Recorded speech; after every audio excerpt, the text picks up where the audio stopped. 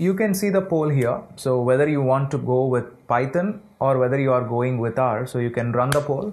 So while you are going through the poll, let me just explain what is the purpose of Python and what is the purpose of R.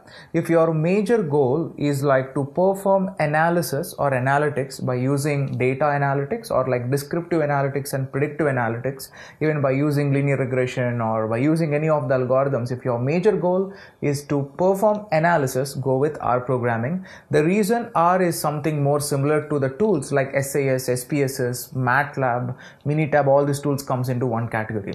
And when you are going to Python, the purpose of Python is to perform a lot of customization. If your goal is analysis plus if you want to perform some automations, means like building or taking machine learning and plugging it into the backend of your application. So if you want to perform some automations with machine learning algorithms or with natural language processing or with deep learning, apart from it,